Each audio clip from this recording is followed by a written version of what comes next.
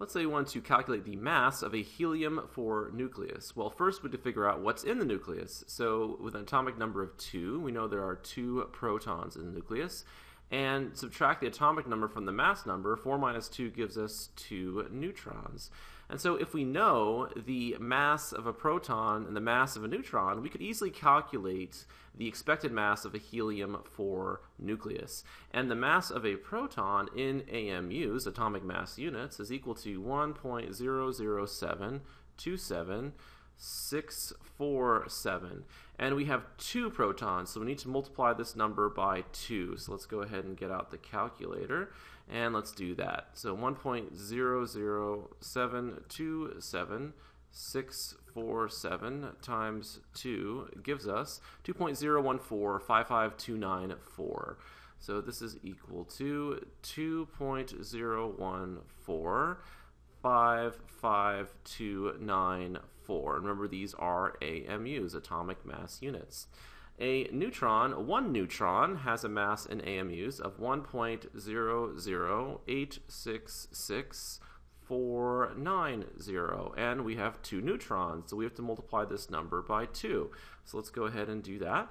So we have 1.00866.490 times 2, and this gives us 2.0173298. So 2.0173298 AMUs. So the mass of a helium nucleus, if we add those 2 numbers together, we should get that mass. So let's do that math. So this number plus our first number, 2.0145529.4, gives us 4.03188274. So 4.03188274 AMUs. So this is the predicted mass of the helium-4 nucleus. So let me go ahead and write this. This is the predicted mass. The actual mass of a helium-4 nucleus has been measured to be 4.001500608 AMUs. So let me go ahead and write this. This is the actual mass. So the actual mass. All right, there's a difference there. They're not the same number. The predicted number is higher than the actual mass. So let's calculate the difference between those 2 numbers. So if we subtract the actual from the predicted, we can see the difference between those numbers. So let's go ahead and do that. All right, so we have the predicted, and then we're going to subtract the actual from that. So 4.001500608, right, is going to give us 0.0303766 AMUs. So let's go ahead and write that. So 0.0303766 AMU. So this is the difference between those 2 numbers, and we call this the mass defect. So let me go ahead and write that down here. This is called the mass defect. The difference between the predicted mass of the nucleus and the actual mass of the nucleus. And it looks like we lost some mass here. Right? And really what's happened is the mass, this mass right here, the mass defect, was converted into energy when the nucleus was formed. So that's pretty interesting. And we can calculate how much energy according to Einstein's famous equation, which relates energy and mass. Right? So this is the one that most people know. It's E is equal to mc squared. Right? So E is equal to mc squared, where E refers to the energy in joules, m is the mass in kilograms, and c is the speed of light, which is in meters per second. And so you'd be squaring that, so it'd be meters squared over seconds squared. All right, so let's calculate the mass that we're dealing with here. So using Einstein's equation, we see we need kilograms, and we've calculated the mass in AMUs. And so the first thing we need to do is convert the AMUs into kilograms. And I briefly mentioned in an earlier video the conversion factor between AMUs and kilograms. So AMUs is just a different measure of mass. So let's get some more room down here. All right, so 1 AMU is equal to 1.66054 times 10 to the negative 27 kilograms. And so the first thing we need to do is convert that number. So let's go ahead and write it down. So 0.030376666 AMUs. So mathematically, how would I convert the AMUs into kilograms? Well, I need to cancel out the AMU units. So my conversion factor is going to be 1.66054 times 10 to the negative 27. That's how many kilograms we have for every 1 AMU. So I can put that in here. So there's my conversion factor.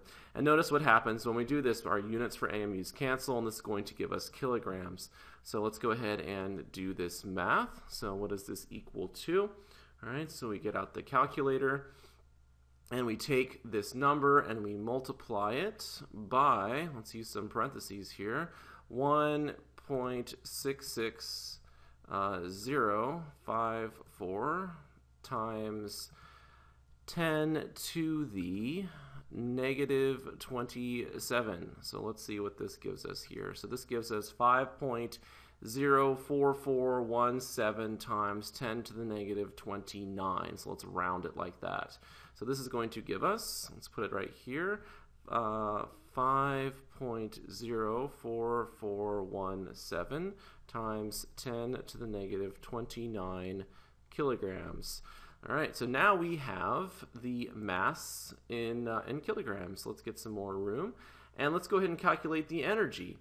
All right, so this is the mass that was lost when the nucleus was formed, and let's figure out how much energy was given off. So the total energy, right? Energy is equal to that mass. So let's go ahead and plug that in. 5.04417 times 10 to the negative 29th times the speed of light, right, which is approximately 3 times 10 to the 8th meters per second. We'll use a more exact number, 2.99792 times 10 to the 8th, and we need to square that number.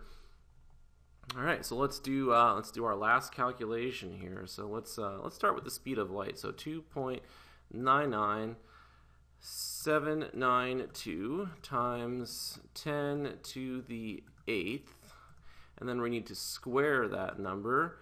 So we get this number, and we're going to multiply that by our mass, 5.04417 times 10 to the negative 29th. And so let's see what that gives us. 4.3346 times 10 to the negative 12. So let's write that down. So I think there was 5 in there, 4.5334. So 4.53346 times 10 to the negative 12. Let me just double check that real fast here. So 4.55346 times 10 to the negative 12 is our answer. And the unit should be joules. So that's how much energy is given off. So here's our final calculation. So it took us a while to get there.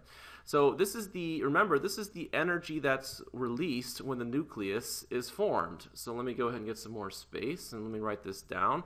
The energy released, right, when the nucleus is formed. Energy released when the nucleus is formed. So let's draw a picture of what's happening. So we were talking about the helium nucleus, right, which had 2 protons. Let me go ahead and draw those 2 protons in here, and 2 neutrons.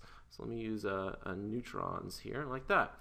And these came together to form our nucleus, right? So these 2 things come together. So we have our 2 positive charges in our nucleus, and then we have our neutrons as well. And this is supposed to represent our nucleus, our helium-4 nucleus here. So energy is released when the nucleus is formed. So we could also put in this energy, right? So this energy is given off. So that's the number we just calculated. So we spent We spent several minutes getting this number, right? And this is the energy that's released when the nucleus is formed here.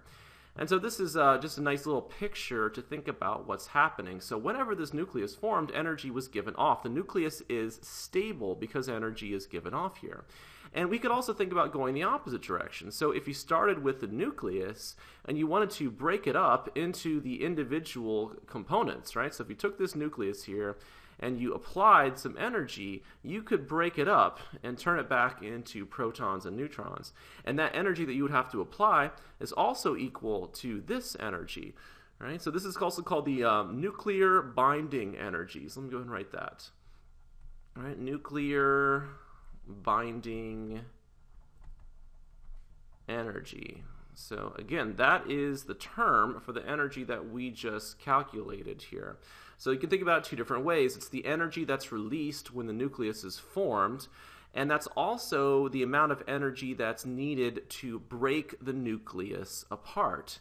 And so the nucleus is stable in this case. So we have a stable nucleus, right? This is a stable nucleus. But that's a little bit weird because we have these positive charges, and we know that positive charges repel, right? So these two positive charges here are repelling each other, right? We know that like charges repel. And so there must be some other force that's holding our nucleus together. And that's called the nuclear strong force. And we'll talk more about that in the next video.